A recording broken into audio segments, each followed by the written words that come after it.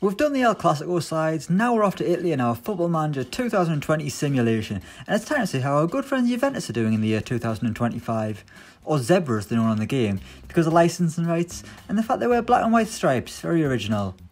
They've got a new name and it's changed their fortunes, as Zebra, are no longer the dominant force of Italian football. During this simulation they've won just 2 Serie A titles, the first in 2020 under Maurizio Sarri, who also has a different name weirdly, and the second in 2024 under new boss Thomas Tuchel. The Germans also won a couple of Italian Cups and the all-important Champions League, but Serie A hasn't been as easy as usual. In the 2024-25 season Zebra, came second, 2 points off winners Roma. They ended the season with a 2-1 win over Frosinone, so let's look at who was in the starting 11 on that day and who else is in the squad. In goal is Wojciech Szczesny. The Smolny enthusiast is 35 and still Juve's number 1 goalkeeper, although it's fair to say he's nowhere near the standard of his predecessor Gianluigi Buffon.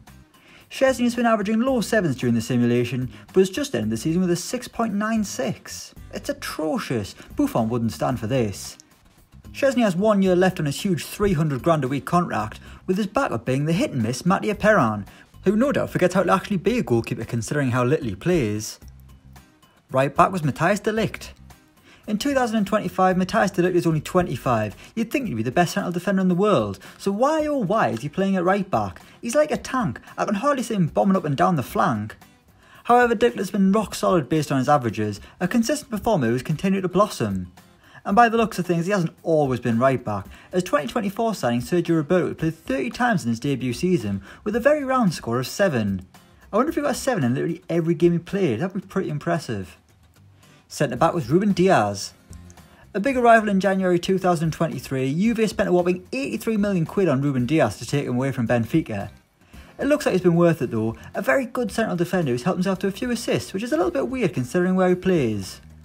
Regardless, Diaz is already the Juventus skipper, which is a testament to his leadership, where he boasts a rating of 17. He was alongside Cristiano Romero. This is where things seem to have slightly gone wrong for Juventus, as it doesn't seem like Cristiano Romero is particularly good. He's been in and out of the team since he joined in 2019, he's just a backup who really has actually played far too often. De Ligt is obviously Diaz's main partner, but the lack of credible backup must be a real issue for Thomas Tuchel, especially since Leonardo Bonucci left in 2024 for the riches of China. Left back was Nicolas Tagliafico. This is a classic Juventus signing. Tagliafico is 32 now, but has only just completed his first season in Italy, having arrived in the summer of 2024 for £29 million from Man United.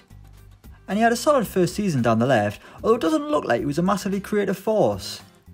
Juventus' backup left back is Rajan Ethan Klein, who may or may not be the son of fashion designer Calvin Klein. Centre midfielder was Mateo Kovacic. Juventus appear to have had a revamp in recent years, as their 3 centre midfield options all signed for the club in the summer of 2023. The first one we're looking at is Mateo Kovacic, a £59 million arrival from PSG. The Croatian midfielder has had 2 average seasons in Turin, but you'd expect better from a Juventus midfielder. You wouldn't have Pirlo getting low 7s, would you? In fact, there aren't actually many Italians in this team. There were none in the starting 11, and the biggest Italian name is Marco Verratti, who was actually just on the transfer list with an asking price of a lowly £6.5 million. Kovacic was alongside Fabian. A £66 million signing from Chelsea in 2023, Fabian knows Serie A well, as in the real world he's currently a Napoli player. But in FM he's enjoyed a mixed start of life in Turin, and it's clear that the Sports Interact crew don't rate the Spanish midfielder as highly as the FIFA crew do. I'm sure he gets up to like a 90 or something on that game. I'm surprised at how poor Juventus' centre midfield options actually are. It's an area that they're normally stacked in. They've still got Adrian Rabiot kind of, although he's on loan at Leicester of all clubs. On the right of attack is Hakim Ziyech. Christ, this is practically a new team. Hakim Ziyech only arrived in 2024, costing 30 million quid from Chelsea. His time there was alright, and at Juventus I think he might just be there because of his versatility, capable of playing anywhere in attack and a little bit deeper. His first season was okay, although I think Juve's main right winger is a man called Mo Salah, who arrived in 2024 as well for 53 million quid from Real Madrid. The Egyptian king is still a superstar in the game. I mean, just look at his numbers throughout his career. Sensational. So why on earth wasn't he actually starting for Juventus in this game? In attacking midfield was Paulo Dybala.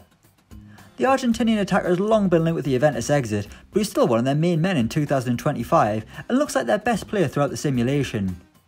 He's constantly getting double figures, just netting the 19 in the most recent Serie A campaign, while his best tally is 21 from the season before. He's the only player on more than 300 grand a week, taking home a cool £325,000 a week, which I guess is enough to get by on. On the left of attack was Jadon Sancho. A goal scorer on the day and another superstar in the Juventus attack, it's clearly not the forwards who are letting the Italian giants down. Surprisingly, Sancho didn't even cost more than 100 million quid, arriving for a relatively cheap £83 million, signing from Chelsea in 2022. I know £83 million isn't cheap, but for a player like Sancho, it's kind of a bargain. He's had 3 excellent seasons in black and white, and will likely have even more considering he's only 25 years old on the game. Juventus also have another impressive young winger, Dutchman Calvin Stengs, who is certainly one to watch in the coming years in the real world. And up front was Jose Luis Costa. We end this video with our one and only regen, the Argentinian striker Jose Luis Costa. He's 22, valued at £25 million, and has so far scored 14 Serie A goals in 40 appearances. His average rating's alright, but the fact he's wanted by Celta Vigo and Espanyol suggests he maybe isn't the future of Juventus' attack. To be fair, Ronaldo isn't long retired, hanging up his boots in 2024 after 6 hugely impressive years in Italy. Even at 40, he'd probably do a better job than this regen. So that's Juventus, Zebra, in 2025 according to Football Manager 2020. Let us know who you want to see done next in the comments below. As always, don't forget to like, share and subscribe to Elecspo, and until next time, we'll see you around.